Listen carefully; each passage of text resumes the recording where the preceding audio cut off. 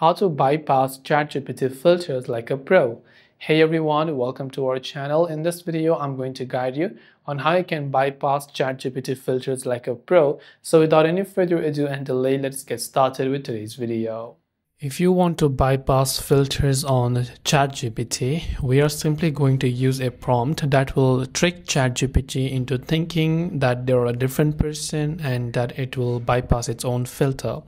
The prompt, I will make sure to drop it in the description box. You can simply use this little prompt over here. As you can see, I will make sure to copy and paste this within the description, and then I'll just copy this now, and you simply have to take it to your ChatGPT.